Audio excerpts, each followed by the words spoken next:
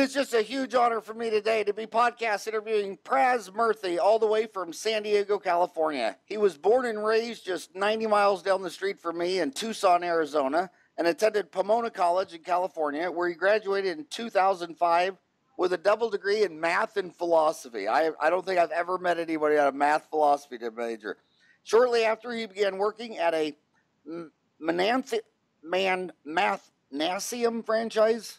Mathnasium, yep. Oh, Mathnasium. So that's with your math major? Exactly. There's actually one in Ahwatukee. Oh, okay. I know exactly what you're talking about. And you lived in Scottsdale for what, 6 years? Yep, just about 6 to 7. Roughly a year later, he bought the franchise for $8,000. Over the next 6 years, he built and ran the business, selling it in 2012 for $120,000 to move to Las Vegas and join his business partners in what would become Doctor Multimedia. Pras is co-founder and co-owner of the online marketing company for doctors. Pras helps thousands of doctors across many specialties manage their online marketing, from websites to social media to search engine optimization. Doctor Multimedia is a one-stop shop to manage your online presence. In 2016, Pras moved to San Diego, California to open Doctor Multimedia's newest office in Del Mar. Pras currently lives there with his dog, Wally, and enjoys driving the beautiful Southern California coast each day. So thanks for joining me today. Oh, my pleasure. Thank you for having me. It's quite the honor to be here. Well, where's Wally? That's what I want to know first. Wally is behind these curtains, sleeping away on this Sunday morning. So, dentists, we only went to school for 8 years because we want to help somebody get out of pain. They broke their tooth, they can't sleep, And so I'm always trying to say that's awesome, but you got to focus on the business. And the best way to get more toothaches, a fireman wants a house on fire. A policeman wants to catch a bad guy. The only way you're going to get a lot of people walking through your door is no longer the yellow pages. It's this online stuff. And I think the millennials get it 10 times more than all the old dogs like me who are 54. But what do you think dentists need to know about online marketing and dentistry? And first of all, you guys are 25% dentistry, but you started in vet. I'm just curious, why did you guys start in vet first? Yeah, so there's the real answer and there's the business answer. The real answer is my business partners and I, we were messing around the internet like a lot of people fresh out of college. We were passionate about Arizona basketball. That is the name of the game down in Tucson. And we were doing it as a hobby, much like yourself. We had a forum. We were producing content. And one of our good friends saw that, and he was a veterinarian, and he asked us for help with his website. And the first time he asked, we said, no way, that is the last thing we would ever want to do, help you with your boring, veterinary hospital website. But he kept at it, and eventually, just as a favor to him, he treated all of our dogs. We said, all right, let's give this a shot. And what we ended up doing was we brought the same principles that we were using on the basketball side to his website. At the time we didn't really know what would work and what wouldn't work, but the basics of it were regular content, interactive websites, the ability for patients and clients to comment. And this was, roughly 2007, 2008, so pretty early in that sense. Thankfully we were able to help his business grow. I'd love to take all the credit, but he went from about 2.8 million to 3.5 to 4.2 over the course of 3 to 4 years. And the person who owned his practice in Las Vegas happened to own 16 others as well. So when he caught wind of what we were doing, he gave us about half of his practices at the time. And that unofficially was what now is the beginning of Doctor Multimedia. At the time, it was just a fun hobby on the side, a way for some friends to get together and, have a little bit of residual income, but that wasn't really what it was about. From there, since we were based in veterinary, we went to a couple conferences. Dentists know all about conferences in the sales floor, and we were able to show off our product, meet people, get a few accounts, and grew very modestly over the next couple years, really crafting the product without a whole lot of attention to sales. We weren't really sales-based because we didn't really come at this from a business perspective. It was just something that evolved.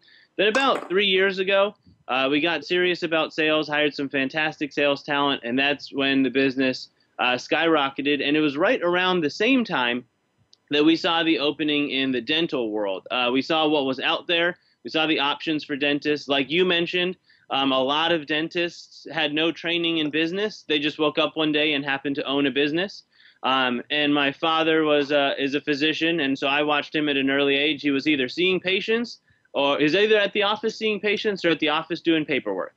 And that didn't leave a whole lot of time for business management and things like a website or online marketing. So as that came up and we scoped out what was in the dental world, well, we realized that we really had something to offer. And so the dentistry, whether it be orthodontics, endodontics, periodontists, general dentist, cosmetic dentist, it's our fastest growing division at Doctor Multimedia.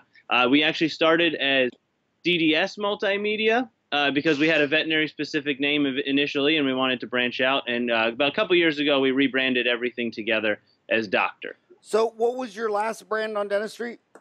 DDS Multimedia. So if you look far enough back on Dentaltown, you will see a couple references to DDS Multimedia as we broke into the dental market. And by the way, homies, none of these are commercials. He's not paying me to come on the show. I called him. He didn't call me. But you can go to Dentaltown, and on the there's 250,000 of your colleagues there.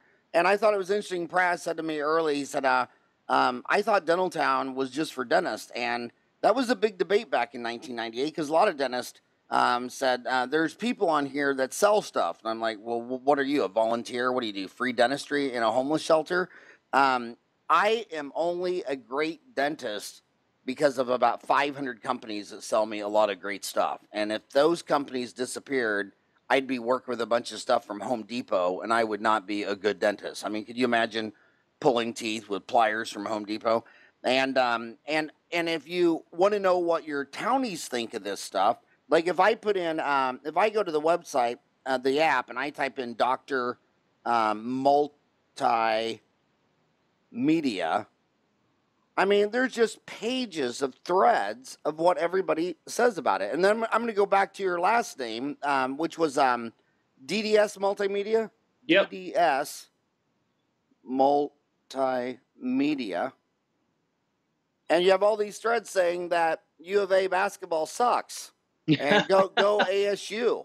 And but you know, and I also want to point out something very interesting. That one other thing is that a lot of dentists are trying to decide what new procedures they should learn, but you're the perfect capitalist. That you saw demand, so you supplied a demand. You didn't sit there with your philosophy major and sit under a tree and wait for an apple to fall on your head and think of the next greatest thing. It's just in front of you. If you got a bunch of poor patients in front of you that just want dentures, then learn how to do mini implants and implants. Follow the lead. And then one last point before I'll let you talk is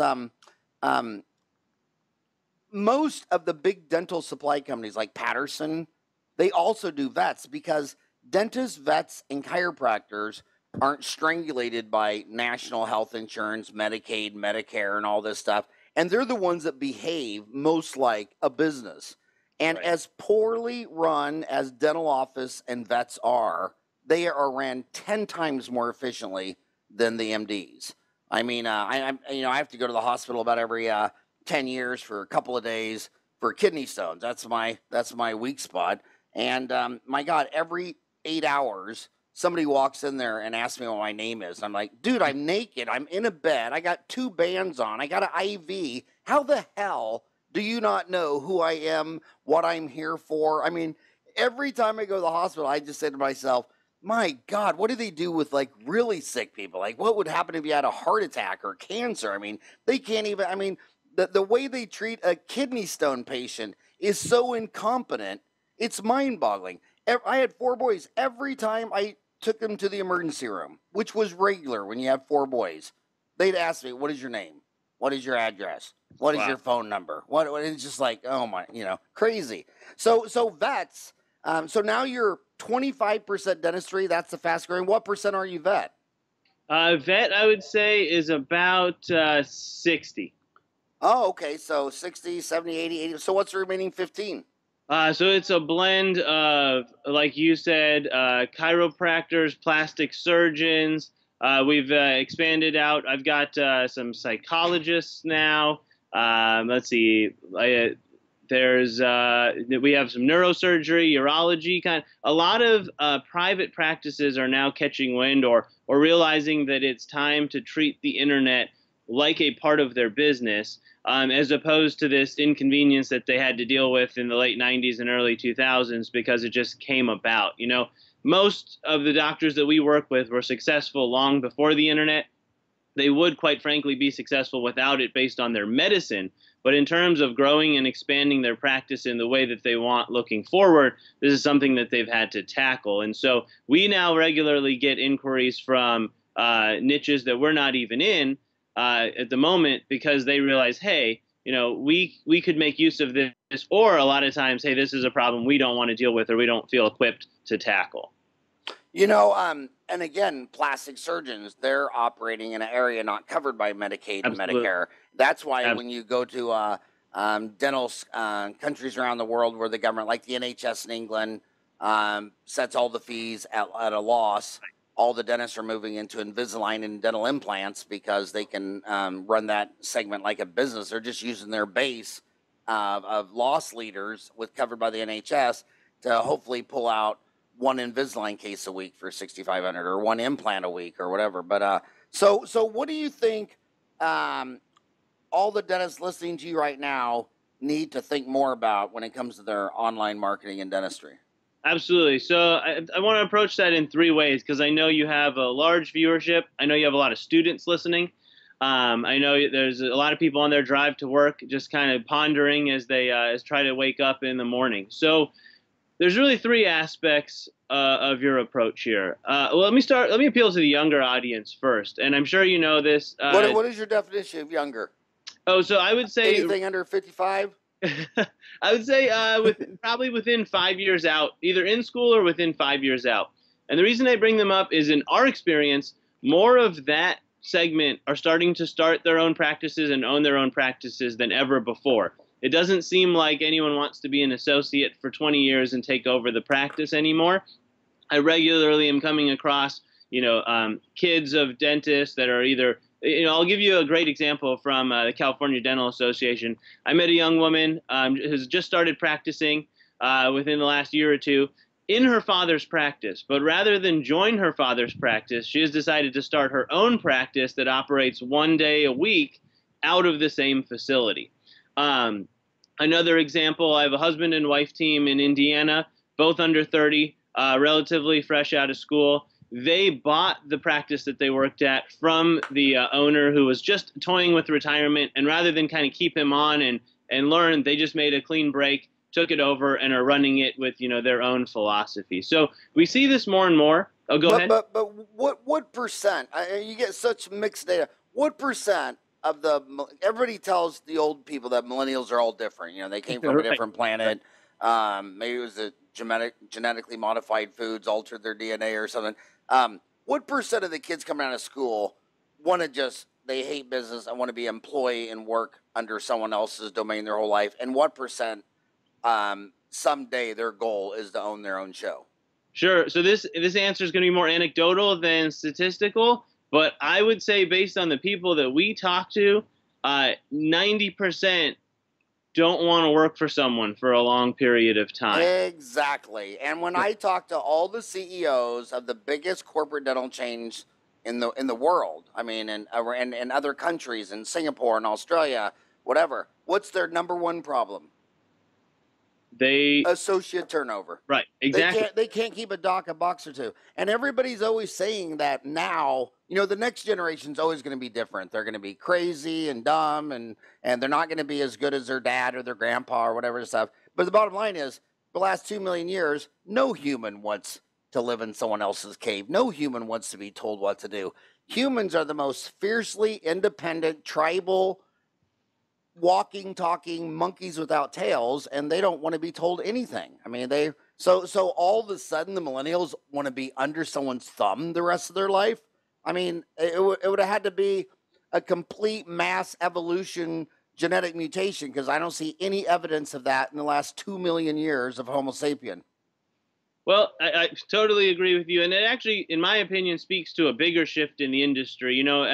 Maybe 20, 30 years ago, medicine was viewed as a profession above many others, in the sense that you didn't really advertise, you wouldn't really market. It would be hard to imagine a doctor on a billboard.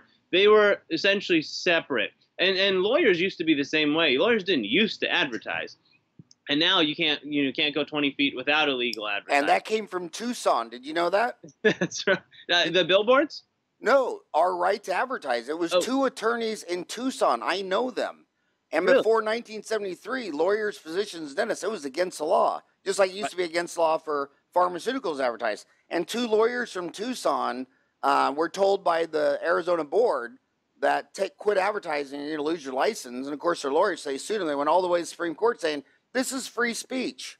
Wow. We only do one type of law. I think they were personal injury attorneys. And we want the freedom to tell people in Tucson, this is our core competency. This is what we do. And the Supreme Court said it is free speech. So that started in Tucson. But when I got out of school in 87, which was, 87, 14 years later, it was extremely taboo. And when a young 24-year-old me took a full-page ad in the Yellow Pages and went into a strip center next to Safeway, right? All the old guys thought it was guys like me that was going to ruin the profession. Right, exactly. And so, the crowd that has been through that transition has had to change their approach to business, whereas I think that younger crowd, that millennial crowd that's coming up, accepts that from the get-go, that these are small businesses that they are running, that there is competition, that they do need to maybe not say that they're better than other people, but they do need to illustrate the benefits of coming to them, as opposed to just going to your neighborhood veterinarian or your neighborhood dentist or your neighborhood chiropractor. Thanks to the internet, now people are searching, they're researching, and the definition of word of mouth has changed. So, you asked me originally what do people need to know, and I said I'd answer it in 3 parts. I think that younger crowd kind of comes in pre-prepared, understanding the value of the internet from their own experience, the value of online marketing. Even if they can't necessarily afford to do it, it's in their plans down the road. Then I think you have that middle segment, just for the sake of argument, we'll call it 30 to 45, that I fall in that range. They are a blend of the two, right? We didn't grow up as digital natives, but right around middle school, high school, college, we started to hop online. We remember the Yellow Pages. We remember looking up services and phone numbers. And so they see that mixture. They see the older clientele that they have that they believe operates the same way, but they also are now seeing those younger patients or the kids of their longtime patients that are coming in with their heads buried in their phone. I think for them, they struggle with, how do I approach this? Is this something that I delegate to an office manager? Should I have my front desk girl doing social media because she's on Facebook all the time on her own? Is this something that I need to learn, that I have to worry about? I don't really want to. These are kind of the questions that we hear in that we'll call that mid segment of the population. And a lot of them are also relatively new to practice ownership, because they did come from that time when you would be an associate a little bit longer than a couple years and venture out on your own. So they may be within 5 to 10 years of starting their business. And as I know from experience, the first 2 or 3 years, they're not really worried about this stuff. They have a million other things that they're trying to get right with their practice and the way that they came up in the dental world, and that's their concern. And they kind of get to this later. Whereas the millennials seem to get to this first even before they've signed the paperwork on their practice. They're already thinking about what's going to go on the website. Then lastly, if you are in that, we'll call it that old school category, where you've been, like I said, successful long before the internet, don't need it to survive, healthy, thriving practice. At this point, it becomes more of a luxury, a time versus money, a delegation versus outsourcing sort of scenario. And realistically, I meet plenty of dentists that say, I've got plenty of patients. I'm booked out for 3 to 4 months. What do I need a new website or internet marketing for? And the answer really depends. But ultimately, I respond with, you still dress up nice when you go to work. You don't show up in pajamas just because you're booked out for 3 years. You still update the sign out front if it looks outdated. And the same way you want to represent yourself online, with that same luxury, with that same attention to detail, and really just sell yourself, for lack of a better word, as a thriving practice, one that is booked out, and one that if you are that full, you're going to get constant word-of-mouth referrals, and these days word-of-mouth usually quickly turns to Google as the second step in finding information and looking you up. Well, that old guy, he's going to have a hard time selling that practice if it doesn't have a big online presence. I already hear young people saying, well, I got 3 choices back in Salina, Kansas, but one of them doesn't even have a Yelp review or a Google review or a website. So they just cross that one off. Right. And then they start talking about the metrics of how they see it. I want to start with the young people because they get it. They grew up on this. But I'm seeing one huge mistake a lot of them are doing, especially in Asia and Africa, and every once in a while in America, where they say, well, you don't need a website. I mean, websites are dead. You just do it on Facebook. What would you say to that kid? And there's a lot of them in Cambodia, Malaysia, Africa. Why would they need a www dot when they just go their Facebook page? Great question. I think their heart's in the right place. I think they figure that's where all the people are. But anyone without a website, what I usually do if I'm standing with them side by side is I Google them and I show them from Facebook to Yelp to health grades to Google reviews that whether they think they're on these platforms or not, they have pages and people can say whatever they want on those pages. The website is essentially the one place online, your one piece of real estate where you're in complete control and you have complete ownership. You know, Facebook changes their rules on what feels like a weekly basis when you're on the other side of having to keep up with those. They can move stuff around, they can delete your reviews, they can allow bad reviews on there. Don't get me wrong, I think that you can reach people that way, but ultimately you have to drive them somewhere you can control. So putting your forms on your Facebook page, allowing appointment requests through your Facebook page that you can monitor and that you have control of rather than them going through Facebook. Being able to stash your services, highlight yourself, promote yourself with personalization, customization, and especially for these younger doctors, they want to be able to push the envelope when it comes to what their practice does online. They don't just want a Yellow Pages ad on their www, even though that's all a lot of people need. So those things can't be done, can't be controlled. You're putting your online presence, which some could argue is your most valuable way to reach people, in the hands of someone else. And I don't think Facebook is going to turn off tomorrow, but whatever they do choose to do, whether it's ads, putting your competitors on your page, they can do. So I would always stake out your own set of real estate. If you haven't bought that domain name that represents your business, you can bet your competitor sure is looking at it. It's a very common practice is to buy a domain name just so someone else can I got two questions out of what you said. I am old enough to, I remember when Friendster was all that. Then it was MySpace was everything, and it's gone. And it looks like Facebook had a lot of their younger crowd leave and go to Instagram, so they had to get out their checkbook and go buy it. Then they had the same problem with Snapchat. They tried to buy that. Do you think Facebook is still the 400-pound gorilla and getting stronger every day, or do you think it's starting to plateau, or do you even think it may be contracting? Well, it depends who you're looking at, but yes, there's no denying that social media has come and go. Facebook obviously came up at the perfect time and has a lot of financial backing, but you said it best. The kids aren't on Facebook. Large part of the reason is that you and I are on Facebook, so they can't really post what they're up to on the weekend if people like you and me and their parents are going to be able to check it out. So they just jump ship, and they're always going to jump ship to whatever's new, whatever's exclusive to them, wherever we're not. That said, there's no denying the reach of Facebook. Their goal is to get the entire world online and just the sheer volume. So as of right now, today, the foreseeable year or two, Facebook is going to be the largest audience on social media by far. But the life cycle with any of these seems to be you become the most popular. The result of that is a lot of people leave. You also have to continue to make money, so you do have things like sponsored posts and advertisements, and people kind of go elsewhere. I'll leave it to the people at Facebook to decide how they're going to stay relevant, but there's no denying that those trends change, and so your online marketing has to change with it, depending on who you're trying to speak to. If you wanted to speak to a teenager, you would not go to Facebook. I want to ask you another question regarding your name. I'm 100% Irish, and I always thought, and I see, Irish name Murphy, and you're Murthy. I've never even seen Murthy before. Murthy. That's but it. The point being is when I first saw your name, my brain saw Murphy. I didn't see the R there because you know how your brain does that. Have you ever seen them where they'll do a paragraph where the first and last letter of each word is the same, but they scramble the middle, and you read it fluently because that's the way your eye sees. But a lot of these kids, You own Doctor Multimedia.com, drmultimedia.com. You didn't go with the website PrasMurthy.com. And I see a lot of kids, their dental office website is their name because their name's sacred. They got it from their mom and dad and 10 generations.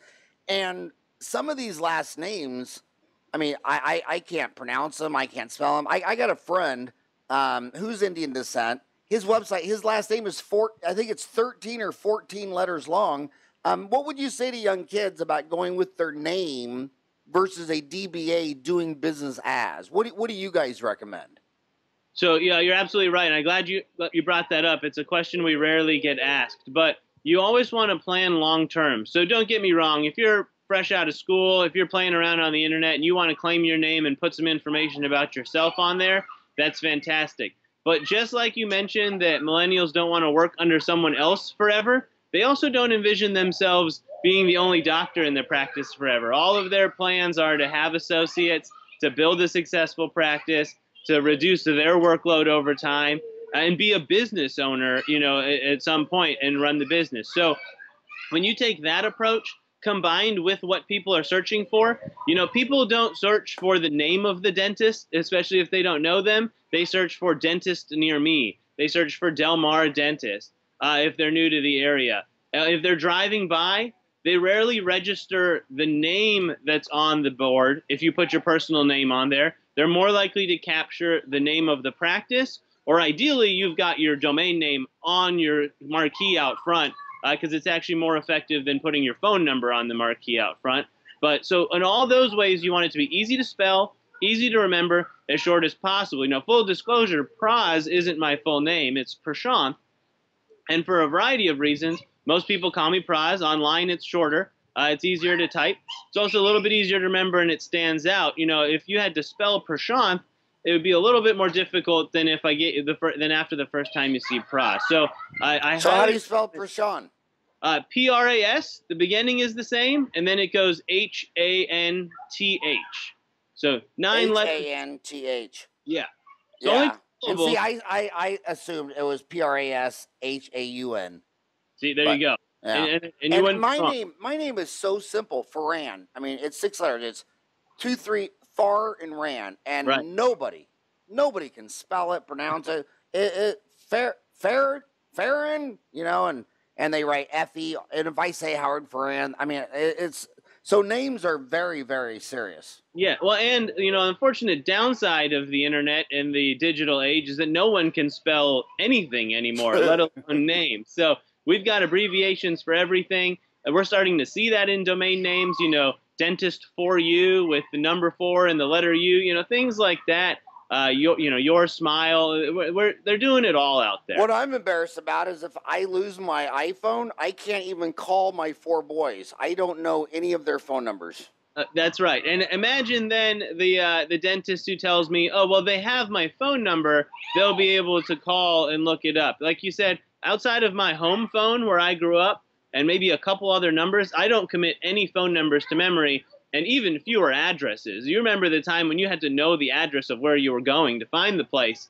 Now we all just, blindly follow the blue line on our phones. So that's absolutely part of when you talk about name recognition, branding, awareness, promoting yourself as a new business in the community. When you think about how much space in people's brains you're competing for, really the simplest thing you could ever do is get them to bookmark or save your website or know how to get to your website on their mobile device. And that's going to be their gateway to all the other information you want to deliver to them. Okay, I own Dentaltown. I don't know how to bookmark a site on my iPhone. What did that even mean? Sure. So when next time you go to your website, at the bottom you're going to see a square with an arrow in it. Press that.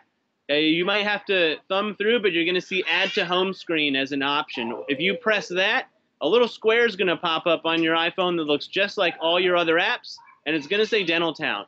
And so the next time you want to get to Dentaltown, you just press that button, and you no longer have to go to Google, type in Dentaltown, risk making a typo, going to the wrong page. You're one touch away from the websites that you want to be at. And, to the normal user, it looks and feels like you have an app on your phone, when really it's just the website. Okay, I learned something new from you. Thank you, Pras. You're welcome. What do you think are the biggest mistakes? let me go through what I think first, because whenever, like, if you emailed me, I'm just going to hit reply, or if you have your website link, I'm going to click it, because I'm just wondering who you are, where you're at. You know, are you in Tucson or Kathmandu? And I would say that less than 5% of the websites even look like a C. They all look like they bought it at a dental convention 5, 10, 20 years ago. They don't have any video. So, like, when I see you, I can feel your chemistry, your energy. I already like you, and I've only been talking to you for a minute. I like the websites of the YouTube video where a dentist is talking. I'm going to say, oh, I trust that guy. He looks really nice. I think he's listening to me, because they're always thinking the doctor's going to talk down to him, condescending, bitch them out because, you know, they do everything wrong. They don't brush. Their picture looks like a mugshot at their last DUI. You know, there's and you can tell they haven't done anything with it for 5 years. What do you, and if they imagine if you wanted a cosmetic procedure, veneers, but they don't even have any before and after pictures.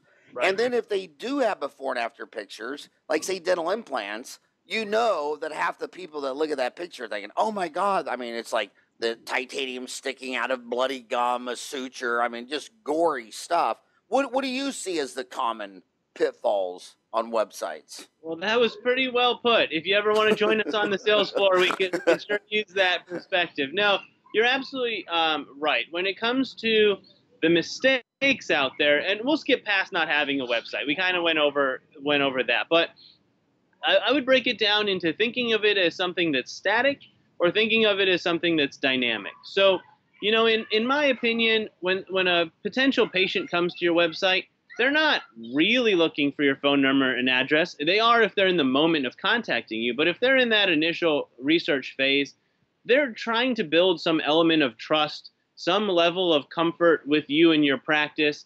And the best way to do that is multimedia. That's kind of where our name came from. It's the pictures of the practice, the outside, the inside. You know, when you drive by a beautiful practice, whether fair or not, you assume that if they're that invested on the outside, that they are equally invested on the inside of that practice. When you see smiling faces, happy patients, you know, as much as we've been in the dental world, sometimes we forget that it's a scary experience for a lot of people and something that they're nervous about, and that a lot of them put off scheduling. Or, you know, I can't imagine the number of times a spouse has asked the other one if they scheduled their dental appointment yet, and they say, oh, no, not yet. I'm looking at this. I'm looking at that.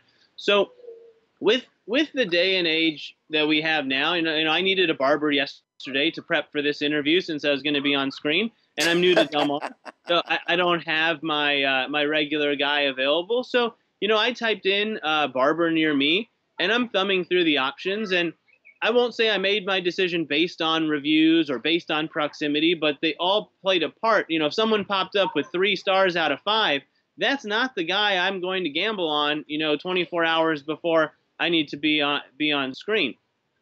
Same way, if someone was 25 miles down the road, it didn't really matter how great they were. I probably wasn't going to make it in. So when you think of the website and your online presence as dynamic, then you have to keep up with all of these things. You are keeping up with video. Once YouTube became popular, you wanted to be on there. Once websites got faster, then you want high quality photos on your website. You know, now that people, even the older folks out there, like my mother, she's on her iPhone using it to contact businesses. So now you need the mobile version to be smooth and huge buttons and easy to dial phone numbers. So if you go into it knowing everything's changing all the time and my website needs to keep up, a lot of the things you mentioned become second nature, because you're always, again, trying to establish trust and comfort with what people are seeing. And like you said, the reason we do this as a video podcast is that people will watch it. We could have just done the audio and people could have listened to it. And if you're in your car, yeah. But if you're at a computer, you might get more out of seeing us, watching us, our facial expressions as we interact. The backgrounds even. I don't know what you're going to put on behind you. I'm curious to see. But so all that said, if you view it as static, then you really do treat it like that yellow page ad or that brochure that you put out. You do it one time, you get it right, you set it, and then you forget about it, or at least you don't revisit it on a regular basis. And I don't blame people that do that. I totally understand. designing a website is a scary endeavor. It takes a lot of time. It takes time away from all of the regular business functions you and your staff have to do. When someone finishes that process, the last thing they want to do is go through it again. So I get that a lot of people are of the mind that we did it, it's up. They did buy a website 5 years ago at a dental conference, and it has not changed since, and that was the opening that allowed us to come into this industry. But if you take just a mental approach that this thing is changing on a day-to-day basis, I joke that it's a living and breathing thing. If you think of it like that, well, then you're not going to ignore it. You're not going to just let it be out of date. You are going to look at it. You know, a lot of dentists ask them the last time they looked at their own website, and they can't even tell you the answer because nothing's changed on it. It should be the same as it was 2 years ago, in their opinion. And what's funny is just with my friends, just the ones I know, like the ones who are like totally into implants. Well, you'd never know that in a second if you went to his website. Other ones are members of the AACD and really pride themselves in cosmetics. They don't have one. You'd never know that from their website. I mean, if someone went to some of the best implant doctors I know, no one, I mean, a brain surgeon wouldn't have ever guessed on their website. Pitfalls, here's another complaint on Dentaltown. I had a website company, and then I decided to change it and found out I didn't own any of the website, the data, the content. It wasn't even mine, and they didn't know. What are some of the things to look out for? Yeah, with people building your website. And again, you can stand there at that booth with us because I didn't even put this in the notes, but you're hitting all the major points. So absolutely. Again, because websites and online marketing a scary, daunting thing, because most dentists don't have any training in this, everyone's looking for that solution. And I don't blame people when they're walking around on that exhibit floor. You see something that looks halfway decent, you see the low price tag, and you go for it. Unfortunately, a lot of them don't know the questions to ask. So for all the listeners out there, there's essentially 3 areas you've got to be 100% sure of before you commit, your online presence. If you remember, I said the reason not to go with Facebook is that someone else owns that real estate. Someone else is in control of that. So first and foremost, do you own your website? Howard, you just mentioned you kind of learned that the opposite direction. You figured it out when you didn't. And a lot of dentists are in that same position. They have what are called template websites from large companies where should they choose to cancel or they want to leave, they'll actually lose everything on the website because the rights to the content, the rights to the design, the layout are not theirs. So even if you had invested time over the years, keeping it up to date, customizing it, making it appealing, you are at risk of losing that, at the sake of just missing 1 month's payment. And a lot of people say, well, I'm not going to cancel my payment. Just to give you some ideas on the opposite side, I had a dentist call me about a month ago saying he got hammered on his taxes. He needed to free up the budget anywhere and everywhere he could. Could he have a couple months off from our marketing services? Now, he owns the website, so he's in a position to ask that. Otherwise, the website's one of those core bills that you can't get rid of without losing your website, and that's going to affect your business. Just another one, the floods out in Louisiana. Had a couple clients that had to close their doors for 3 to 6 weeks while they remodel. Again, if you don't own your website, your content, you are basically handcuffed to those companies. Outside of that, there's just the quality aspect of it. You've no doubt seen many dental websites that are exact copies of each other because that's what these template companies do. So you've got to own the website.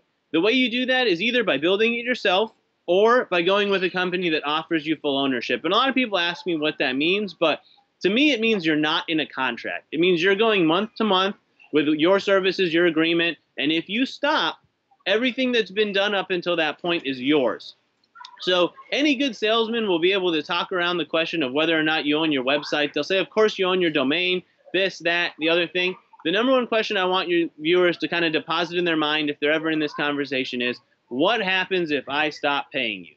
If I stop paying you, do I get the website? Do I get the content? Is there anything that you take back? And what kind of contract that I'm in? So that would be the biggest one by far. I think along those lines comes with the customization. So are you going to be in a situation where you've got a template website, the product they delivered you is an exact duplicate of anyone down the street, and then you've got to go in and customize it out and make the changes and the edits? Because ultimately that gets delegated to your staff. not really the people that you necessarily want doing that kind of thing? Or do you get to build from the ground up with help, and a company that's going to customize it out because of exactly what you talked about? People have different specialties. People have different interests.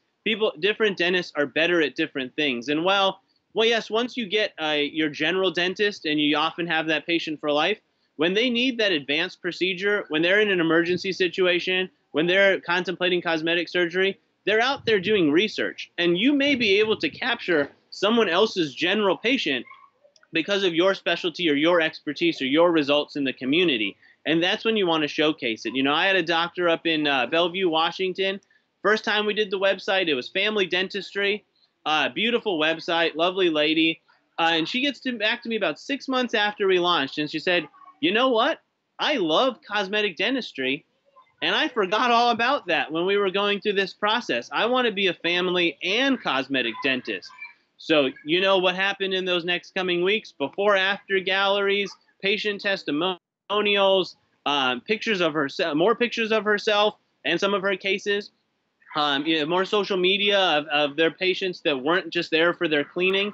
And that really helps promote not just to her own patients, but people that know her patients that, hey, you might not love the idea of doing cosmetic dentistry at your general dentist. So just so you know, here's this option down the street, and you may want to check them out. And then you go to the website and you learn all about it. So ownership, customization, and who ends up doing all the work, I would say, are the biggest three pitfalls that my clients ran into before they met us.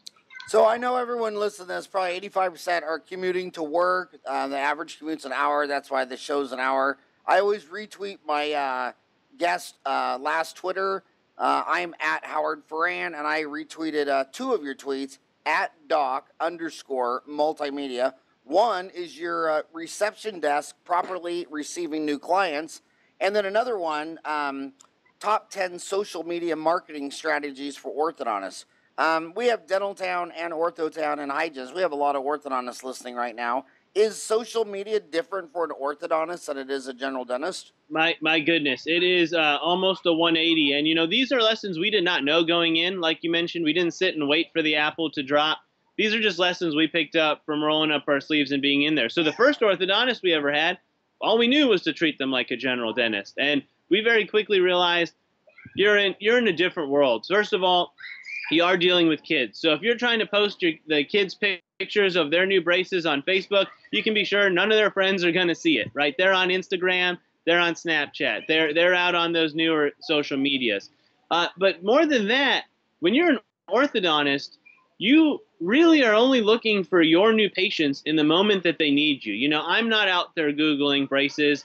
My colleagues, my cousins, they aren't doing it until their kids need braces. So you're in this unique time frame where they get told that they need braces or Invisalign or whatever the case may be. Then they're out there looking. Now the whole world is available. I have a cousin in Ohio. She told me she took her 13-year-old son to 4 different orthodontists for consultations. Some were high tech and the kid loved, some the mother loved because of the price tag, and they kind of negotiated in between. So there's that research phase. Then once you get them, you have that patient anywhere from 2 to 4 to 5 years. And they're coming back in regularly. These are high-cost procedures. Some people are paying cash. Some are being covered by their insurance. The decision-making process is very different. So not only is that research and trust element so much more, I'll say, relevant, but the money that orthodontists are putting into competing for those same new patients is astronomical. You look at cost per click in dental versus orthodontist, you're playing 2 different ball games. So the orthodontists out there, they've actually been much, much quicker to adopt online marketing, and the industry there is much more developed and savvy and diverse than a lot of the options in general dentistry because they aren't quite there in terms of the competition. And you mentioned that word when you talked about CEOs was turnover. The patient turnover that an orthodontist is going to see if they do their job well, they're always going to be replenishing, whereas a general dentist can kind of be growing that base. And I will say one last thing to the orthodontists listening out there, because the first time I heard it, it kind of blew my mind. It may be commonplace when you're in the industry, but I think it always helps to repeat. I had an orthodontist tell me very on, he said, Pras, my website's geared for kids, but I can't tell you the number of times a parent's bringing their kid in for braces, they're sitting in the waiting room, and then when they're done, they say, you know, doc, I had no idea that you did adult work. If I'm sitting here for an hour anyways while my kid's getting this work done, well, why don't I get a thing or two done while I'm already here? I've always wanted to. I've never wanted braces, but now I've got Invisalign. And the fact that they could open up this whole other segment, they've already earned the trust of the mother. The kid wouldn't be there if they hadn't. Now they just have to offer the options to the mom, or dad or older sibling. Say, hey, come on in. You know, you don't need full-fledged braces. Maybe just a tray, you know, that you put in overnight, whatever the case may be. And they've seen a large boost in their existing patient base. Just simple moves like that, tailoring their marketing to appeal to adults as well as children. I had the opposite experience with my son Ryan here. When I turned 50, I had to get a colonoscopy, and he went with me. And I said, well, Ryan, since we're both here, why don't you just get one too?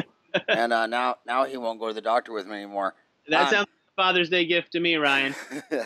On that cost per click, can you give any dollar examples? It's probably different for every city, but like, were you talking about Google AdWords? I was. And like, what's a typical click cost for a dentist versus an orthodontist? I'll just give you some rough numbers. You know, dental, and we're talking about dentists near me, teeth cleaning, those kinds of items.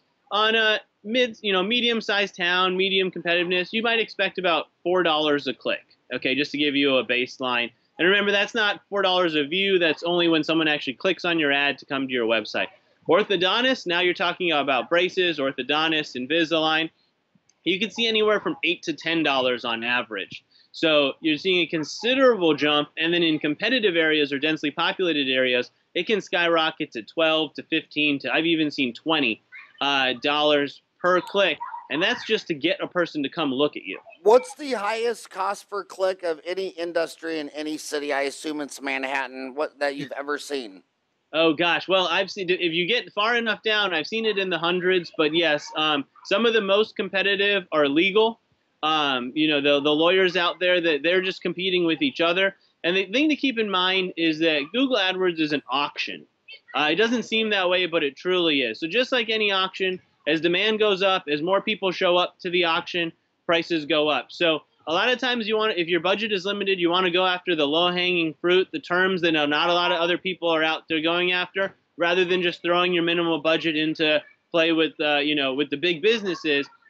You want to advertise for braces, you know that Invisalign ads are popping up, no matter what town you're in. If you're going to be a general dentist, those corporations are investing a lot of money to beat out the private practices. So you can spend hundreds of dollars when you're talking about legal fees, or some of those plastic surgeons, even if you're looking at breast implants, you can be spending an enormous amount per click.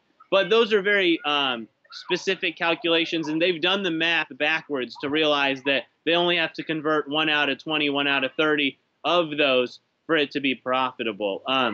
So those are at least. So what he really said is, if you hate these medical malpractice law firms, you should just Google that and then just start clicking their ads all day long. That's right. And, I heard the most, one time I heard this, I think it was from The Economist years ago, that the highest click cost was a personal injury attorney in Manhattan. That's right. So just Google personal injury attorney Manhattan. You start clicking the shit out of all those ads. Just give them some feedback on what you think of the lawyers. No, I'm just kidding. But So let's get down and dirty. This is Dentistry Uncensored. What do you cost? What do you do? Are there contracts? How does drmultimedia.com work? Yeah, absolutely. So again, I've always been doing these answers in sets of 3. It's no coincidence that the last infographic we put out was 3 keys to Google AdWords. But so the 3 things that separate us from everyone else. The first is no contracts. We go month to month with our service. We don't believe in you having to pay us. Now, are you married? I'm not. Well, keep that advice. No contracts. There you go. That's right. You don't need a contract with a consultant, a website, and a woman. Those are that's my 3. There you go. Absolutely. So, make sure that you are not in a long-term commitment. And that sounds even better. That's right. Even better. That you can get out of it. So that's number 1. And you know, the same goes for the dental profession. If I show up and I sit in your chair and I have a terrible experience, I'm not locked into coming back 6 months later just because I came in. You don't get to take the fillings back out of my teeth if I decide not to use you for the follow-up. So, you know, you guys are at mercy of that train of thinking all the time. And so somehow in the web world it became, well, oh, of course I've got to sign a year or a 2-year. I even heard a 5-year contract the other day. It just doesn't make any sense in today's landscape. Too much can change. The second, it goes along with the contract, but full ownership. You'd be surprised how many people don't own their website that we talked about. With Doctor Multimedia, you own it from day one. It's yours, right? Licensed and registered to you. You can do with it what you please. You can leave us on day 2 if that's how short-sighted the game plan was. You know, there's nothing we can do to stop you. But our clients aren't really there for the initial build. They're there for the monthly service. Does that mean you build it on, what do they call it, a WordPress document? Yep, exactly. Right now we use WordPress exclusively, not because it's the latest and greatest technology, not because it's the fanciest. My developers are always coming to me with options that they think are better, but for exactly what I mentioned. If I build it in some proprietary platform and you leave me, well, you're screwed because you're not going to know how to go in there. You're not going to be able to do anything. You're always going to need the company, and that's intentional. You can see from the company's perspective why that's so much better. Building in WordPress, it powers about 1/3 of the internet, most commonly used platform. Any web developer should know how to do it. It's kind of like the alphabet. If you're learning English, you've got to be able to do WordPress. So as a business owner, you're well protected that should you leave us, should you just not be able to afford us anymore, whatever might happen, whether you sell the practice, someone else can just pick up where we left off. So built in WordPress. So you asked how much it costs. For that reason, we do have an initial setup cost. A lot of companies will dangle a low or no setup cost in front of you, but they'll get you in a long-term contract or they'll own the product. That setup cost can range anywhere from about $1,500 to about $4,000, depending on what services we're providing. Then more importantly, we have a monthly fee because like I told you, we think it's a living, breathing thing. We would hate to see a website get put up and then forgot about. You can imagine if someone built a website 2 years ago and hadn't touched it, the number of things it wouldn't be equipped to deal with, whether from Facebook to Instagram to YouTube videos to linking to having Twitter on your actual website so you don't have to retweet, so the tweets are just there, that kind of thing. So we go month to month. You own the website. The monthly fees range anywhere from about $100 a month all the way up to $1,500, $2,000 a month. Depending on what we're doing for you. I probably shouldn't say it, but I've got a member out there on Dentaltown. I think she negotiated her way to about $70 a month about 3-4 years ago, one of my first dentists, and we never raise her price because, you know, you're month to month and you're grandfathered in.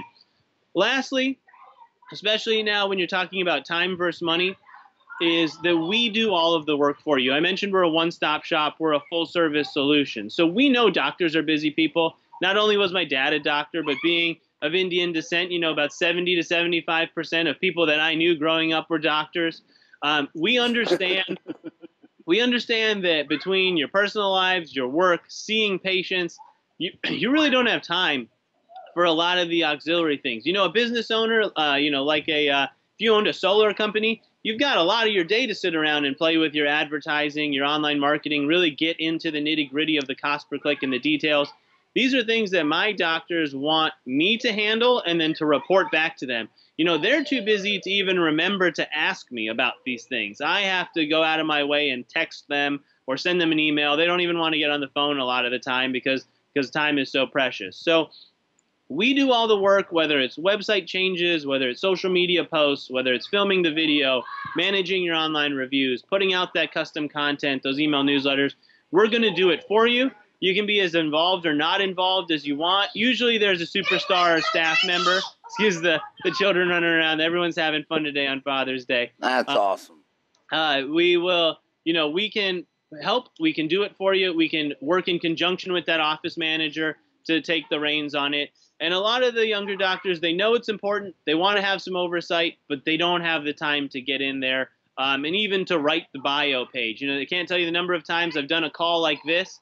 Maybe not an hour, but we'll record a 5 to 10 minute conversation. We'll go back home and type everything up because if I had to wait for the doctor to do it, 6 months later, I'd still be waiting. So just to reiterate, month to month, no contracts, full ownership. We do all the work for you. That's what separates. And what do the fees start at? Because I know you got bronze, silver, gold, platinum, diamond. Yep.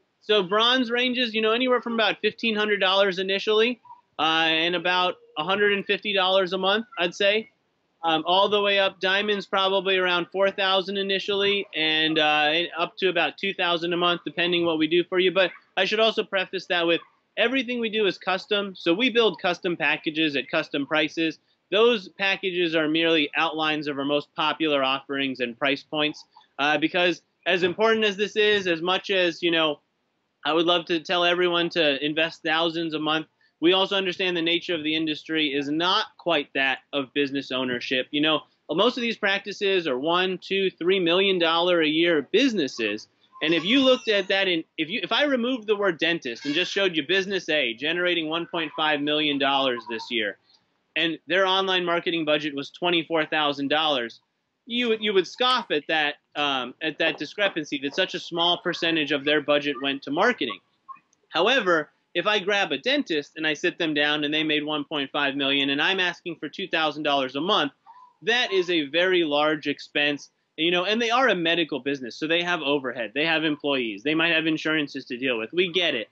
But the more you lean to business ownership, the more these costs look like no-brainers. The more you gear yourself to the kind of medical professional, the more you are likely to look for the lowest number you can, because you accept this like your power bill. It's kind of a sunk cost. I need to be on the internet, but I don't really want to play. So we have a range of services for everybody, but what we've found is the more they view it as a business and a marketing expense, the more they are able to justify those increased costs. And most people don't start out at $2,000. Most people come in 200, 300, 500, whatever's comfortable. Just like when you're trying to get a patient in the chair, you want them to be comfortable and you gain their trust.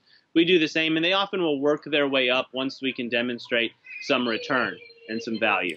I want to go back to the name. Do you need to go, or are we cool? Are we good? Not all day. Just got to call my dad when we're done. Okay. I've already talked to all my 4 boys today. It's the most special day. When I look at the big brand, I've always told dentists to steal all your ideas from the Fortune 500. Why reinvent the wheel? All their names are 2 syllables: Google, Facebook, LinkedIn, and then their name is San Diego Cosmetic and Laser Dentistry, and you're like, what? I mean, and then their name might even have an apostrophe in it, and it's like, should they try to find a 2-syllable name? Is that what you would recommend, or should they be the San Diego Institute of Facial and Cosmetic Dentistry? Yeah, so again, if we're looking at it from the business perspective, I won't say that it has to be 2 syllables. Shorter is better, but you want to be memorable, right? So the reason that those names exist, they're 2 syllables, those were all made up words, right? They didn't exist before the company. But you can go to almost any corner of the planet and the person knows what Google is. So and Google actually just stole a word and repurposed it. Facebook invented it based on what was going on Harvard. So you want to have that ability to be easily remembered, again, given people's attention spans, giving their inability to spell long words or even simple words. Orthodontist. You can't imagine the variations of the correct spelling that end up in Google when people are searching. So the idea is, if you can make it catchy, if you can make it easy to remember, if you can shorten it, great. But I had Kids Smile, pediatric dentistry. Wow, pediatric dentists are kind of the first to hop on board there because they're appealing to that younger crowd, and they want the moms, and they want to have that fun, playful aspect to it. Bellingham Smiles is a client of mine out in the Washington area. You can try to capture that location and easy to remember. If you can't get the location in the name, it's fine to try to get that in your domain name. You can have your business name something the same as the guy across the country. You cannot have the same domain name as the guy across the country. That is truly unique real estate. So when it comes to picking your domain name, you may need to work location in there. But outside of that, you want to play off of what would someone driving by remember. And, I don't want to take up too much time, but I had a fun story from the other day. Me and one of my salesmen, we were at a conference, we were driving around, and we went by a strip mall, which is, where a lot of dental offices are now. And on the marquee, I saw orthodontist. So the first thing I said was, hey, Mike, pull up their website. Let's see if they need our help. And I realized that the only other thing on the marquee besides orthodontist was silverspringsmiles.com. No phone number, nothing. and it was obviously we're driving, so this was all a couple seconds after I saw the sign. I realized in that moment, you know what? If that was the phone number, if that was really anything else, that information was lost forever. I was in a foreign city. To me, it wasn't my hometown. I wasn't paying much attention to it. But because it was Silver Spring Smiles, I could remember that. I could tell that to Mike. And now if I ever did want to find the phone number, find the address, get the name of the doctor, I've got an easy path to that, one that I still remember 6 months later.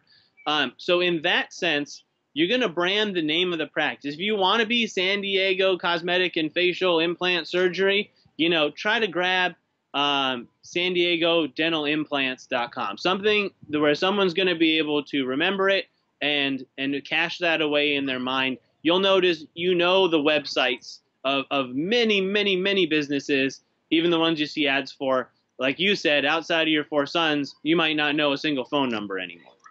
Yeah, I don't. My mom's the only phone number I still remember, and my own dental office. That's it. My mom and my dental office. And if you had $100 to spend, would you spend it on Google AdWords or Facebook ads? If those are the only two choices? Yeah. Okay. Well, no, just tell me where. If I gave you $100 and you prioritize where you would allot that money. It's a very very not rigid, but right now it's a very set pyramid. So first and foremost, in your website and your online marketing, again, the real estate you control. If you only have $100, put that into the elements that are going to pay off for you long term. That's one of the reasons we go month to month. Over the course of 2 years, even at $100 a month, you're going to have spent $2,400. So if you're just getting the same product every month and you're just paying to exist, you're no better off 2 years down the road than you were, and you've still invested the same amount of money. So invest that money in improving your website, adding to your website, growing your website. Even if you don't have a company behind you, you know, 1 month, take that $100 and spend it on a graphic designer to improve your logo. 1 month, take that $100, spend it on a writer to write some content for you and edit it. Make sure you're improving your website. If the budget gets slightly bigger, go after that social media. Try to get some regular posts on there, some fun content, pictures from in the practice. People often forget that anything you have your staff do, you are paying for that time that they're spending on it. So if the receptionist spends 3 hours on Facebook that week, that wasn't free. Those were 3 hours she could have been doing something else to help your practice that only she could do. From there, I would focus on, you know, photography, video, kind of the fun aspects, making your website interactive. And then even though my answer to your question was Google ads before Facebook ads, budget-wise, Google ads is going to be the last thing you put in place because it requires the most substantial budget. Google will tell you if you show up even with $300, you're essentially throwing that money away because it's not enough to see a meaningful return, and you're going to walk away thinking that AdWords didn't work, and they're going to tell you, well, you just showed up with an auction with less than money than everybody else, and you're complaining that there wasn't enough things for sale. So I would, if I only had $100, Facebook over Google because Facebook ads are cheaper. However, $100 isn't going to get you anything on Google. If you had $2,000, I would go to Google first before I would go to Facebook ads because that can generate you some fast return on your investment. But generally speaking, there are certain building blocks you want in place. And a lot of dentists make this mistake. A large part of it is the salesman calling, you know, Yelp's calling you on the phone.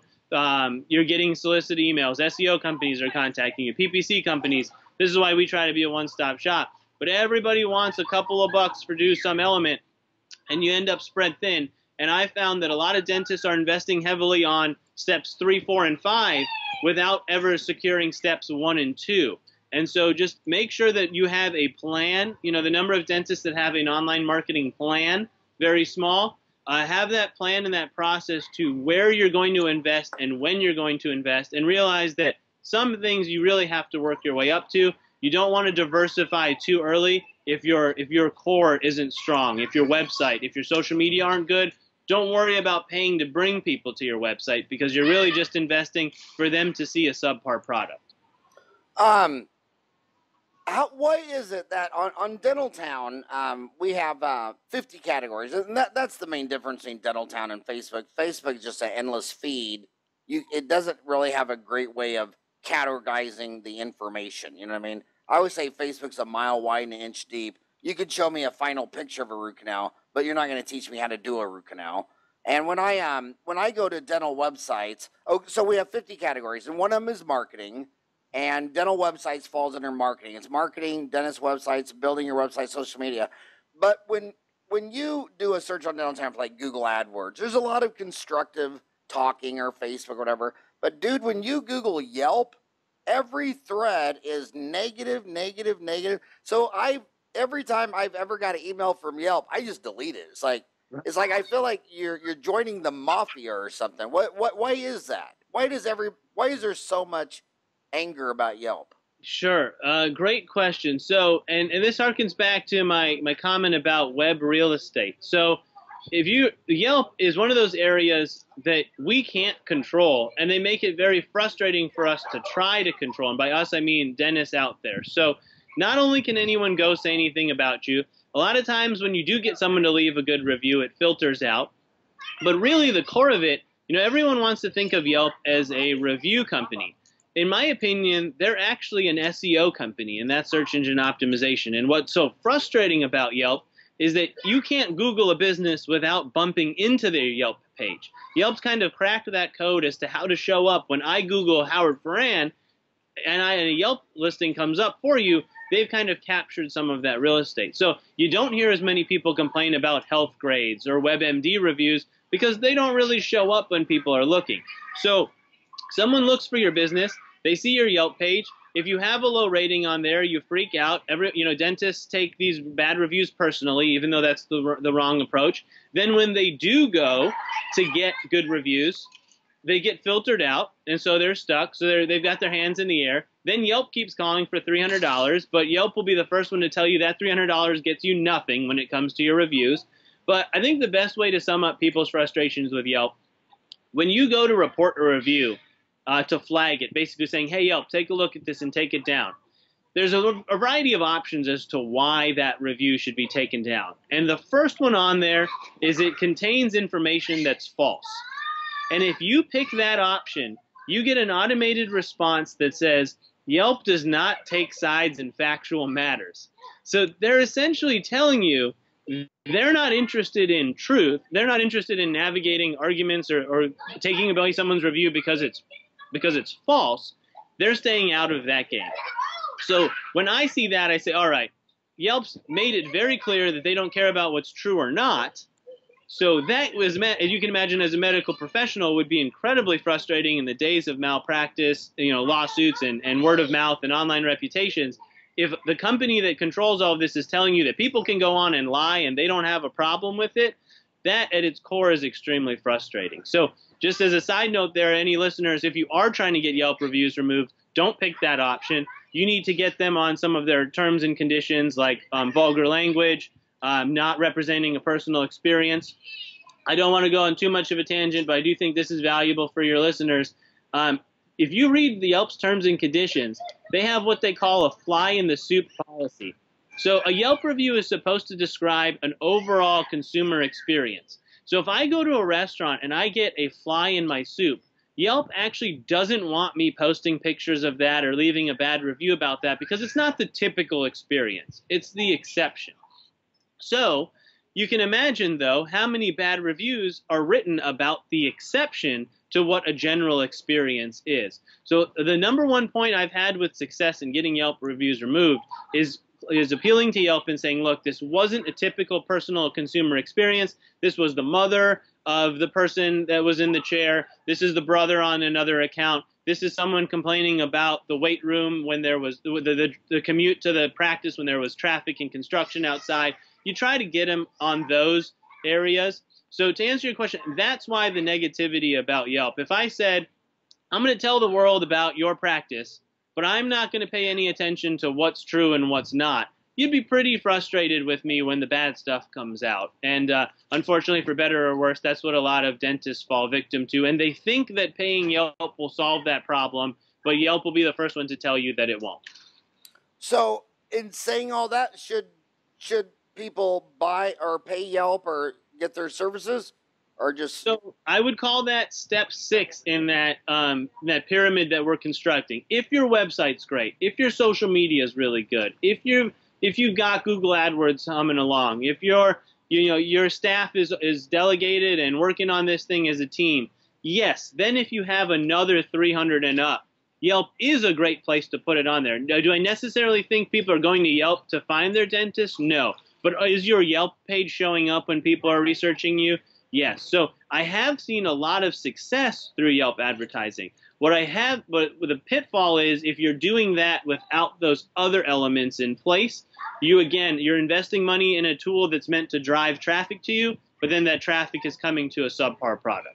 You promised me an hour. I've already got 10 minutes over. I still got a couple questions. Or I don't want to be. I don't want to be bothering you on a Sunday on Father's Day. I celebrated my 4 boys last night. They're all gone today, except for Ryan.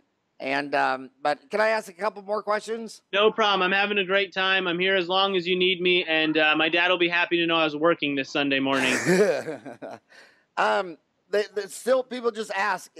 Angie's List, yay, nay, is that something you see it on TV all the time? Yeah, that's a tougher one because that opens up the door to a countless number of. First of all, what is it? I always wonder where do you get the money to buy all these television ads? Right. So, I mean, if you're up there saying, "Oh, this is the best plumber in town," well, who the hell's paying for that ad on TV? Absolutely. So. And I haven't checked recently, so I could be a little outdated here. But from my understanding, Angie's List was tied in with Craigslist, or at least the rise of Craigslist. And Craigslist was personal ads, people putting up whatever they wanted to sell. So Angie's List was essentially the business version of that. Let's help people find businesses in their area and rank them. Like Craigslist, full of a bunch of noise, bunch of junk. It is, you kind of pay to play, or at least where all that money comes from is that these websites first have to get people on them. Then once they're on them, they have to generate some money. And that money almost always comes from businesses. Yelp doesn't charge people to go on and read or write Yelp reviews. But once Yelp got big enough and their funding, they had to show some money in return for their funding, well, they had to go capture some money. Same for Facebook, same for Google. All of them get their money from businesses. And those companies don't really care if this is a good investment for your business or not. They will take your money all the same. So I would have to be pretty far down my online marketing list to consider Angie's List, or I would have to have a specific reason why I want to be on there, or maybe I have a personal relationship with my Angie's List rep and they're giving me a good deal and I want to try it out. And I think that speaks to a larger question in marketing, and one that leads to a lot of frustration for dentists, is that nobody knows the one silver bullet in marketing that's going to work. If we did, we'd all just do that. Marketers like myself would be out of business. And anyone that tells you, this is definitely going to work and you're going to see X return on your investment, they're just lying. It's actually the best tell of a bad marketer is when they guarantee you X amount of results. The truth is, none of us know exactly what works, but we all know that when you do these things that I've mentioned in combination and you do them well and you put it out there, that the results follow. And trying to untangle backwards exactly which one was giving you the best return on your dollar, that's what having someone helping you with your marketing is all about. So I never want to tell someone not to try an opportunity, because you should try it and see what happens. However, I do think there's a fairly smart order to what you try. And unfortunately, every one of those companies that need your money from your businesses also have salespeople contacting your business. And again, as a business owner that might not have any true business training, you're kind of at the mercy of a good sales pitch and what sounds like a good idea, because you don't want to shortchange your business for $50 a month, $100 a month, $200 a month. Well, sometimes when I review dentists' operating expenses, I'll find 10 to 15 of those $50 to $100 a month bills. And when I ask them what they're getting for it, they'll have no idea. But it's a low enough number to just fly under the radar. As long as the practice is growing and new patients are coming in, why mess with the marketing budget? So I'm not saying cut that and go to zero. Henry Ford had a famous quote. I'll update it for today. The person who stops advertising to save money is like the person who stops their clock to save time, right? So that's not where you cut money to save money. But I do think if you only had 400, 800, 1200, there are certain areas where you want to invest that first and be secure. because Angie's List is only going to give you a return as long as you're on Angie's List. Your website, your social media are going to give you a return as long as you have your website, as long as you have your social media, even if you pull back the reins on that budget. The number one genius that understood that Henry Ford quote was Michael Dell, whose dad is an orthodontist. Really? Did you know his dad's an orthodontist? I did not know that. And his brother's an ophthalmologist. I had dinner with him at the Texas Dental Association, like in the 90s. And Michael, his dad's an orthodontist. Mike comes home from school after 1 week of college, and moves back out and says, he's like, what's going on? He's like, I met every one of my teachers. Every one of them's an idiot. I'm done. and him and his wife cried that night. And he said, can I use your garage to start this idea I've got, which was Dell Computers. But in the March 2000 crash, when, the NASDAQ had gone from like 1,200 to 5,600 in March, it just collapsed. Dell was the only one who tripled his marketing budget with, hey, dude, got a Dell? And he was the only one growing sales and earnings. And he was saying in the Wall Street Journal, he goes, all my competitors are cutting their advertising. I tripled mine. Right. He said it's going to be harder to get business, so I tripled my marketing. Just a couple more questions. Sorry, but they're asking, what is ZocDoc? Great question. So ZocDoc is a platform. It was originally meant to connect patients to doctors. So we all know the situation. You need a doctor last minute. Your doctor's booked out or doesn't have an appointment for 2 weeks, but you need to see someone today or tomorrow. So ZocDoc, I believe, started with the intention, I don't know the early beginnings, but when they came to market, they had the ability to fill that need where if you're a doctor, you sign on for ZocDoc, you can put out some times that you're available today. If someone needs a doctor today, well, you'll pop up. They can book an appointment with you. They'll come in. Had no idea. I think it was July 4th, 2001 or 2002. I had an issue with my eye. I was at an internship in Washington, D.C. I needed to be seen that night. No optometrist or ophthalmologist that I called, in regular practice had any openings on a Friday. I had to go online and Google, who's available right now and make some phone calls. So that's how they started, kind of filling in people's schedules. Now they're a bit more robust of a platform. They are an online platform for doctors. You can get reviews on ZocDoc. They can promote your reviews. They have featured listings. So again, once they got enough people using their product, now they're going to take money from doctors to have you show higher than the other guy. They also can do what we call microsites. So a lot of people that don't have a website, they at least have a ZocDoc site, meaning there's somewhere online you can go to get their basic information and book an appointment. But of course, it is a paid service. So it works beautifully in conjunction with a website. If you can have your own custom personalized website, and that request appointment button goes to your ZocDoc page where they can then select an available time, even if it's last minute, and come on in. That's how you get more out of the products that you're paying for. Too many of the dentists I work with pay companies like ZocDoc or Yelp or Facebook, and then they don't have these elements on their website.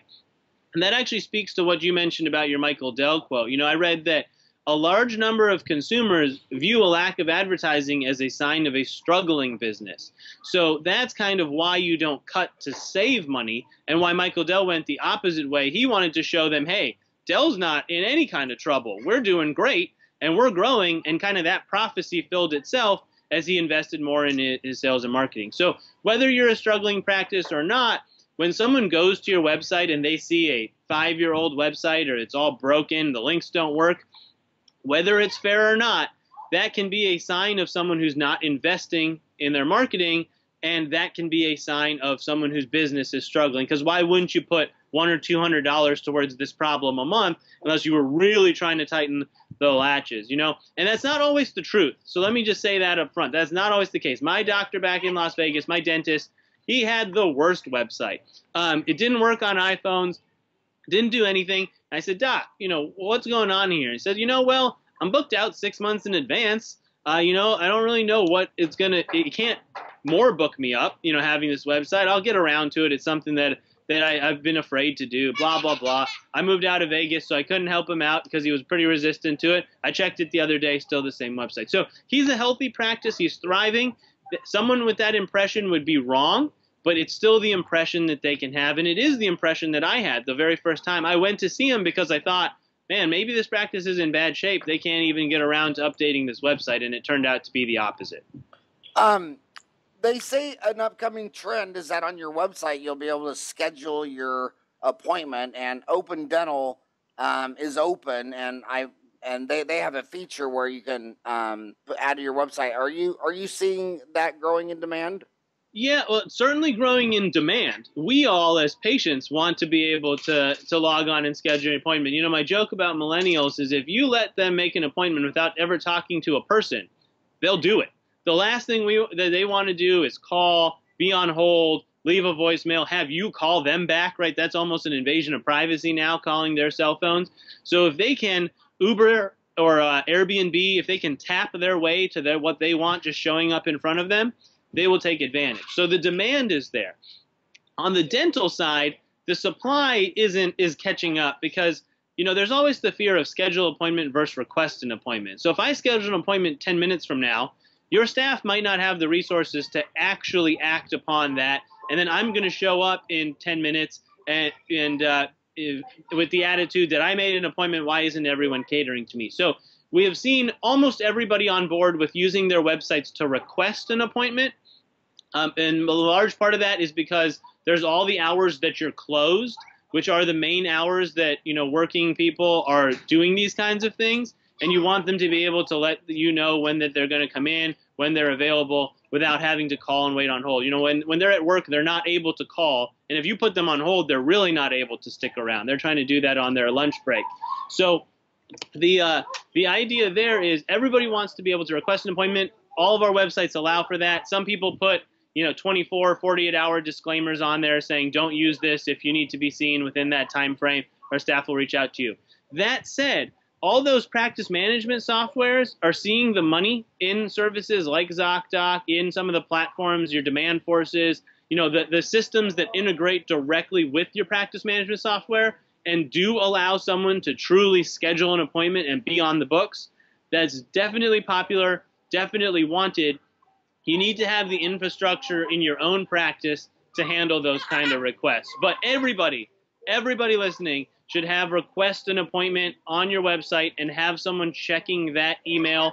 I can't tell you the number of bizarre situations where that's come in handy. Something as off the wall as I got a message that said, please email me back, I'm deaf.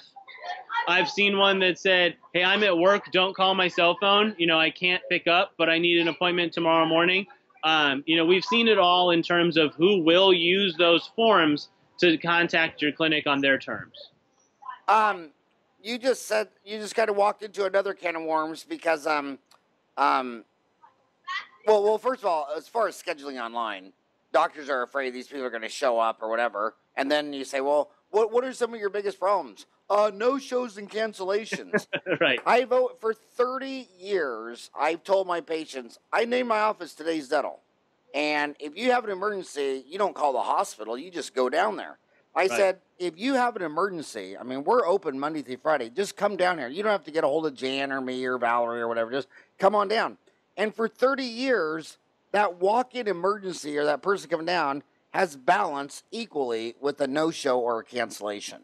Right. And a hospital, when you walk into the emergency room, you don't walk into the surgery. Every dental office needs to have an emergency room. And, you know, when you have 3 chairs and they're scheduled all day long, then you don't have an emergency room. And the doctors who don't have an emergency room usually net to the IRS about $50,000 a year less. And every oral surgeon has 2 extra chairs. Every endodontist has 2 extra chairs because the endodontist is going to catch the fish. He might not necessarily do the root canal there, but he'll get you out of pain, give you antibiotics, Vicodin, OxyContin, whatever Prince was on. You know, you catch the fish. You don't have to cook, clean, and eat it. And but last question, because I feel so bad. You're on a Father's Day, and now all the dentists they live in fear. Now they're all afraid that they're going to get sued by the Americans with Disability Act because a deaf person went to their website and your website wasn't in Braille or didn't have text for the video. What is that? Is that real or myth? I'm so glad you brought that up. In fact, it was my poor planning to not put that on the agenda. But I am getting questions from every corner of the country about this from my current clients. So I don't want to discredit the American Disabilities Act in the slightest. So we absolutely want to cater to them. So take that as the forefront. However, that particular email going around is more or less legal communication from lawyers looking to make money off of people being afraid. You know, it's no different. My mom got a call the other day on her landline that said that I was going to be arrested, you know, in 30 minutes, and the police were on their way to the house if she didn't turn over some kind of information. And, you know, she called me and asked about it. I said, okay, first of all, if they were doing that, they wouldn't call you and tell you that they were on their way. But the point was, it was a completely fear-based system. And anytime you implement that, it's a numbers game. So if I email out 1 million dentists with some kind of fear-based claim that they could solve for $100 or $200, you can be rest assured I'm going to make some money off of that, because some people are just going to pay the bill and move on with their day because, you know, it sounds fine. So in the body of that email, there's a long list of things that you should do, and they intentionally make it sound very difficult, very challenging, wanting you to question your website provider from top to bottom. And don't get me wrong, these are nice questions to ask, but the way that they frame it is like, you need to do this or you're going to be the victim of a lawsuit. What we've done on a front line of defense is the number one thing on that list is that there should be a disclaimer at the bottom for people with disabilities as to how to access the information that they might need and the ways to get around it. If you take care of that, now, again, remember the lawyers are looking to make a buck. So they're going to make some money off the initial email. Then once they run dry on that, their next step will be to send the follow-up letter to make it look like they're taking legal action or attempting to take legal action. When they do that, they're going to go after the low-hanging fruit. So if you've taken the first 2 or 3 steps on this list, they have a much weaker case than if you've just ignored it completely and they can kind of hammer you with fear. So we're putting that disclaimer on our websites. We're starting there. There are some considerations. Yes, if someone is blind, is your website going to be easy to navigate for them? What are ways we can do it? Technology does have solutions. However, blind users also go into using their computer with some tools that help them pull out what's on the internet.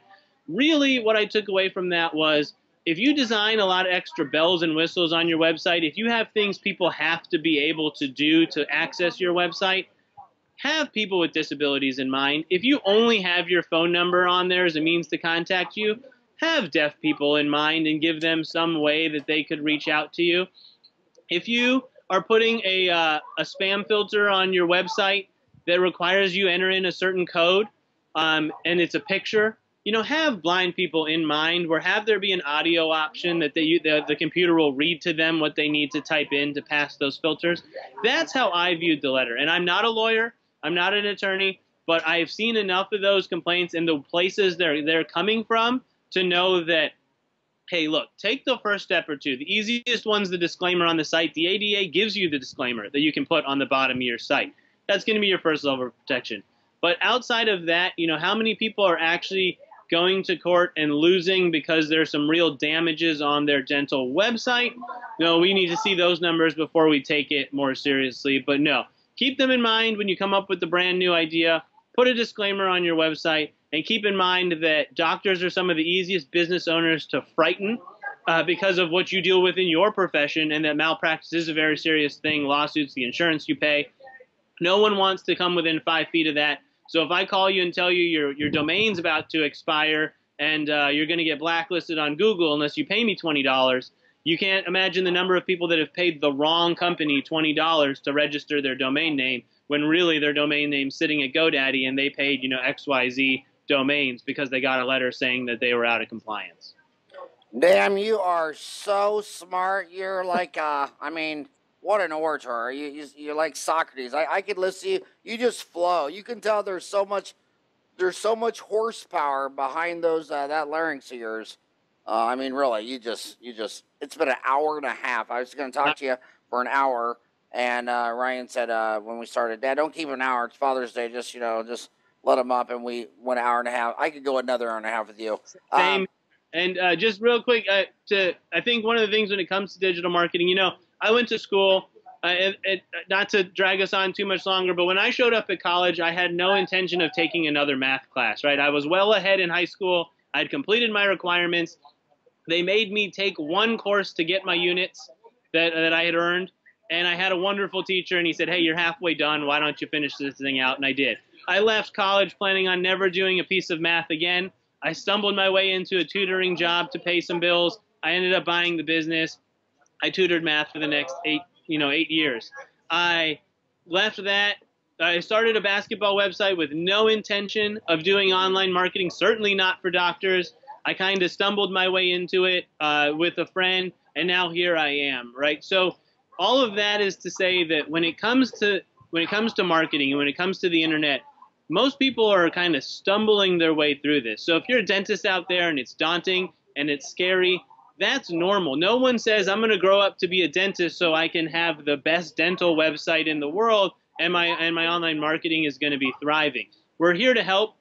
Every one of the things that we've talked about on this call today, a dentist could do themselves. With enough time, with enough research, I didn't go to school for digital marketing. Nobody did. I don't know if there's some new degrees popping up now. It's all learned on the job. So you can do it, your staff can do it, but it always comes down to time versus money. And if you're trading hours that you could be seeing people in the chair, or you're trading hours that you could be administering the sides of the business that I can't help you with, are you actually coming out ahead versus a monthly bill of anywhere from $100 to $1,500?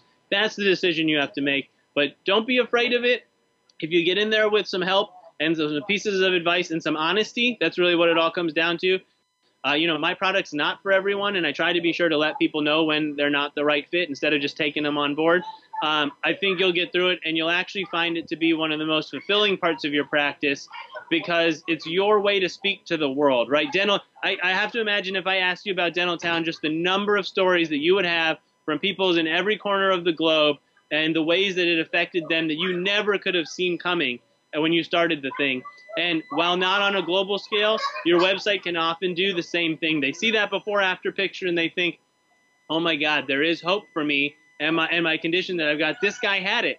And look at what happened, 6 months, a year later with some regular visits. That's kind of how you want to think of your website and your online marketing, your ability to speak to the world. So they can contact you if they go to drmultimedia.com. Did you give out your email number, anything else, or should they just go to Dr. Multimedia? I mean, if you need to reach our company as a whole, it's just info at drmultimedia.com. If you have questions for me in particular, I'm Pras Murthy, and hopefully on the podcast we can have the correct spelling of that, Pras Murthy at drmultimedia.com. But again, if I'm asking you to remember any of those things, I'm already failing at what I've told you on this show. Just go to the website, drmultimedia.com. The very first thing you'll see is a quick contact form. Less than 10 seconds, you can submit your question. Even my current clients use that sometimes because it's so much easier to just go to a website, type away, then try to open up their email, type my email in, deal with the bounce. You go to drmultimedia.com, send us a question, we'll get right back to you. Usually within under 12 hours usually, but I'll promise 24. So on the most sacred holiday of the year, St. Patrick's Day, do you change your name from Murthy to Murphy? Yes, on those days I don't correct the spelling when I'm making reservations. I just say M-U-R-T-H-Y, and everybody writes it down P-H-Y. So I only have to say T as in Tom when I'm worried about an email address getting sent to the wrong place. All right, well, man, this was just rock and roll. Thank you so much for this hour and a half. This was just amazing. And Ryan, we should, when this podcast comes out, post it under dental marketing. And I wish you would go in on that ADA post and say what you said about the ADA, because it's already causing total hysteria. Absolutely. And thank you so much, Howard. I don't exactly know how you found us, but I was very appreciative you reached out. Thank you, Ryan. I found you on Dentaltown. For all the work that you did in scheduling this. I could talk all day about it. It wasn't a passion of mine initially, but, as experience has made it such, and we're here to help. So absolute pleasure. Couldn't have imagined a better way to spend an hour and a half this morning. And to all the listeners out there, you're part of an amazing website. Keep it up. The conversations you all have on that website help thousands of people you never see or hear from, because I get questions about your website all the time from people that are not on there. So keep doing what you're doing on the website and answering questions and pushing the envelope, because the dental industry is catching up in the online world. There's still a long ways to go, but they've made some serious strides over the last 5 years. Now go tell your doctor dad that Dr. Farran said that he should be very proud of his son. I'll do that. Thanks so much, Dr. Farran.